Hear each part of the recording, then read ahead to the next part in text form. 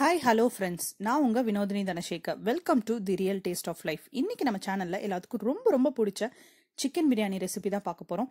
S, நானும் பிரியாணியோட ரொம்ப பெரிய ஃபேன். இந்த ரெசிபியை நான் உங்களுக்கு ஷேர் பண்றதுக்கு முன்னாடி கிட்டத்தட்ட 1 இயரா நிறைய ட்ரையல்ஸ் சொதப்பல்ஸ் எல்லாத்தையும் கிராஸ் பண்ணி தான் ஒரு பெஸ்ட் மெத்தடை இன்னைக்கு உங்களோட நான் ஷேர் பண்ணிக்க போறேன். இதுக்கு நம்ம 3 டைப் ஆஃப் மசாலா அரைக்க போறோம். வாங்க அதுக்கான இன்கிரீடியன்ஸ் என்னென்ன அந்த மெத்தட்ஸை பார்த்துடலாம். ஃபர்ஸ்ட் பிரியாணி மசாலா ஃப்ரெஷ்ஷா அரைக்க போறோம். அதுக்கு 4 நட்சத்திர சோம்பு, 2 பிரியாணி இலை, 6 ஏலக்காய், 8 கிராம்பு, 4 டீஸ்பூன் வர மல்லி, 2ல இருந்து 3 ஜாவித்ரி இல்லைன்னா ஜாதிபத்திரின்னு சொல்லுவாங்க, 1 டீஸ்பூன் சோம்பு, 2 டீஸ்பூன் சீரகம், 2 டீஸ்பூன் மிளகு, 2 பட்டை எடுத்திருக்கேன். அடுத்து 2 கை மல்லி, 2 கை புதினா எடுத்திருக்கேன். இதையும் அரைச்சி எடுத்துக்க போறோம். அதுக்கடுத்து இன்னைக்கு நான் 1.5 படி அரிசி எடுத்திருக்கேன். இது அரைப்படி உலக்கு. இதுல 3 உலக்கு அரிசி எடுத்திருக்கேன். ஸோ இதுல அரை உலக்கு பூண்டு எடுத்துக்கணும். எந்த உலக்குல அரிசி எடுக்கிறோமோ அதுல அரை உலக்கு பூண்டு, 100 கிராம் வெங்காயம், 6 பச்சை மிளகா, 3 துண்டு இஞ்சி எடுத்திருக்கேன். இப்போ ஃபர்ஸ்ட் இருக்கிறது நம்ம புதினா கொத்தமல்லி அரைச்ச பேஸ்ட்.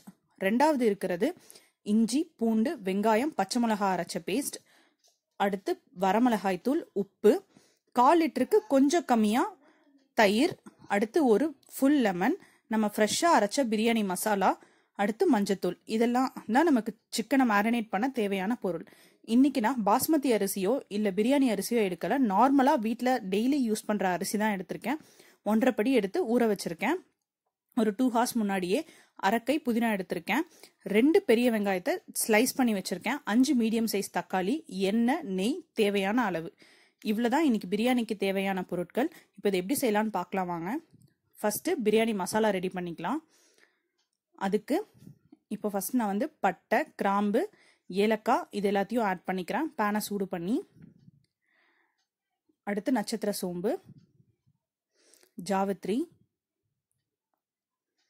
அடுத்து மல்லி, மிளகு, சோம்பு,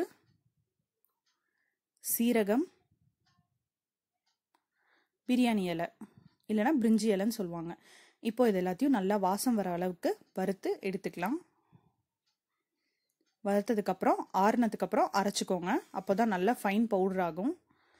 இப்போ இதுக்கு நான் 1 கிலோ சிக்கன் எடுத்திருக்கேன். அதை நல்லா மஞ்சத்தூள் உப்பு போட்டு வாஷ் பண்ணி வச்சிருக்கேன். இந்த அளவுக்கு பெரிய பீஸா வெட்டி எடுத்துக்கோங்க. அப்போதான் நல்லா இருக்கும். நீங்க இதுக்கு 3/4 கிலோல இருந்து 1 கிலோ வரைக்கும் சிக்கன் எடுத்துக்கலாம். இது நல்லா 2-3 மணி நேரம் ஊறினாதான் நல்லா இருக்கும். இப்போ இதுல தயிர் ஆட் பண்ணிக்கலாம்.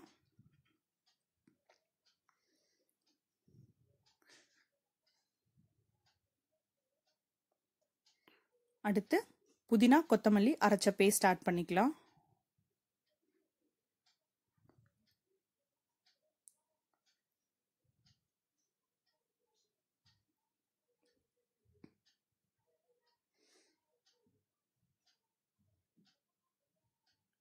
அடுத்து இஞ்சி பூண்டு வெங்காயம் பச்சை மிளகா அரைச்ச பேஸ்ட் ஆட் பண்ணிக்கலாம். இப்போ நம்ம ஃப்ரெஷ்ஷா அரைச்ச பிரியாணி மசாலா ஆட் பண்ணிக்கலாம். மஞ்சத்தூள் ஆட் பண்ணிக்கலாம். இப்போ நான் 5 டீஸ்பூன் மிளகாய் தூள் வரமிளகாய் தூள் எடுத்திருக்கேன். உங்களுக்கு காரத்துக்கு தேவையான அளவு ஆட் பண்ணிக்கோங்க.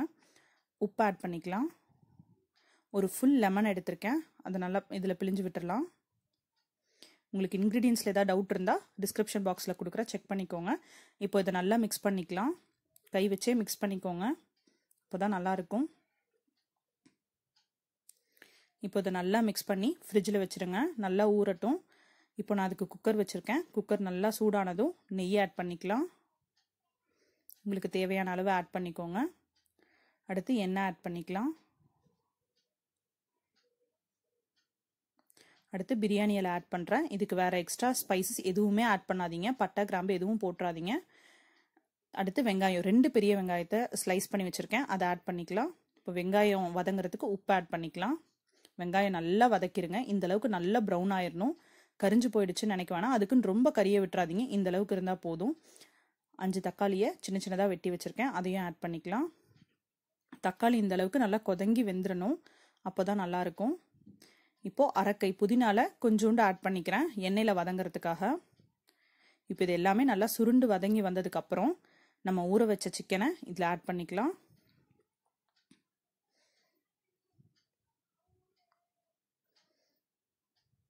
நல்லா மிக்ஸ் பண்ணி விட்டுருங்க. இப்போ இது எண்ணெயிலேயே இந்த சிக்கன் வந்து கொஞ்சம் வேகணும், அப்போதான் நல்லா இருக்கும். அதனால மூடி வச்சிடலாம். இப்போ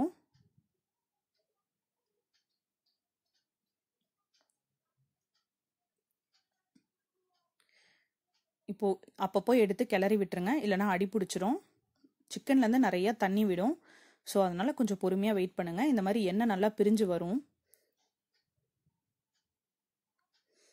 நல்லா கிளறி விட்டுருங்க.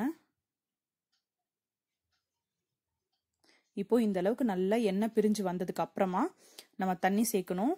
ஆல்ரெடி இதில் 1 உலக்கு தண்ணி இருக்குது. நான் அரைப்படி உலக்கில் 3 உலக்கு அரிசி எடுத்திருக்கேன், 1.5 படி. ஸோ இதில் 1 உலக்கு தண்ணி நமக்கு ஆல்ரெடி சிக்கன்லேருந்தே வந்திருக்கு. நம்ம 6 உலக்கு ஊற்றணும், ஆனால் நான் 5 தான் ஆட் பண்ணுறேன், ஏன்னா 1 உலக்கு சிக்கன்லேருந்தே வந்திருக்கு. இப்போ நம்ம தண்ணி சேர்த்துக்கலாம். உப்பு கல்லுப்பு சேர்த்துக்கோங்க, உங்களோட சுவைக்கு தகுந்த மாதிரி கல்லுப்பு சேர்த்துக்கோங்க. 5 உலக்கு தண்ணி ஆட் பண்ணி நான் நல்லா கிளறி விட்டுறேன். நல்லா இந்த மாதிரி தண்ணி வந்து கொதிச்சு வரணும். கொதிச்சு வந்ததுக்கு அப்புறமா அரிசி போடுங்க. நான் சாதாரண அரிசி தான் எடுத்திருக்கேன். உங்கள் வீட்டில் என்ன அளவோ தண்ணி ஊற்றுவீங்களோ அந்த அளவுக்கு ஊற்றிக்கோங்க. அரிசி போட்டதுக்கு அப்புறமா உப்பு காரம் செக் பண்ணிக்கோங்க. காரம் பத்தலைன்னா நீங்கள் 2 பச்சை மிளகாய் வந்து கீரி போட்டுக்கோங்க. உப்பு வேணும்னா ஆட் பண்ணிக்கோங்க. இப்போ கொத்தமல்லி தூவிடலாம், புதினாவும் தூவிடுங்க.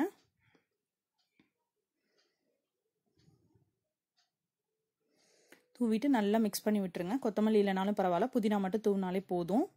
இப்போ நம்ம இதை மூடி வச்சிடலாம். மூடி வச்சு விசில் போட்டுட்டு 2 விசில் விட்டால் போதும், ஏன்னா தண்ணி கொதிச்சதுக்கு அப்புறம் தான் போட்டிருக்கோம். இப்போ நம்ம ஓப்பன் பண்ணி பார்த்துடலாம். யம்மி, சூப்பராக ஸ்மெல் வருது. நிஜமாக சூப்பராக வந்திருக்கு. உங்களுக்கு தண்ணி எதுவுமே நிற்கலை, மேலே நல்லா உதிரி உதிரியாக வந்திருக்கு. நீங்கள் இதை ஓப்பன் பண்ணோன்னே மேலே கொஞ்சம் நெய் சேர்த்துக்கலாம் வேணும்னா. நான் சேர்த்துக்கல, நீங்கள் வேணும்னா சேர்த்துக்கோங்க, இன்னும் நல்லாயிருக்கும். இந்த மாதிரி ஓரத்துலேருந்து கிண்டி விடுங்க, அப்போ தான் நல்லாயிருக்கும். இப்போ இந்த மாதிரி ஒரு பெரிய பாத்திரத்தில் மாற்றி மொத்தமாக மிக்ஸ் பண்ணி விட்டுருங்க. அப்போ தான் மசாலாலாம் ஃபுல்லாக எல்லா பக்கமும் போகும். யம்மி, நமக்கு சூப்பரான சிக்கன் பிரியாணி ரெடி ஆயிடுச்சு. இப்போ நம்ம இதை டேஸ்ட் பண்ணி பார்த்துடலாம். நிஜமாக செம்ம சூப்பராக இருக்குங்க. நிஜமாக இதை வந்து வார்த்தையால் சொல்ல முடியாது, அவ்வளோ டேஸ்ட்டாக இருக்குது. 1 இயரோட ட்ரை வந்து வேஸ்ட்டாக போகலை. சீரியஸாக சூப்பராக இருக்குது. இப்போ நம்ம இதை தயிர் பச்சடியோட டேஸ்ட் பண்ணி பார்க்கலாம். அப்போ தான் பிரியாணிக்கும் கொஞ்சம் மரியாதை கொடுத்த மாதிரி இருக்கும். யம்மி, ரியலி ரெண்டும் சேர்ந்து செம்ம காம்போங்க, சூப்பராக இருக்குது. சான்ஸே இல்லை. நீங்களும் இந்த மெத்தடை உங்கள் வீட்டில் ட்ரை பண்ணி பாருங்கள். ட்ரை பண்ணி பார்த்துட்டு உங்களோட கமெண்ட்ஸை சொல்லுங்கள். உங்களுக்கு இந்த சேனல் பிடிச்சிருந்தா சப்ஸ்கிரைப் பண்ணி பக்கத்தில் இருக்க பெல் ஐக்கானை ப்ரெஸ் பண்ணிக்கோங்க. தேங்க்ஸ் ஃபார் வாட்சிங். தேங்க்யூ.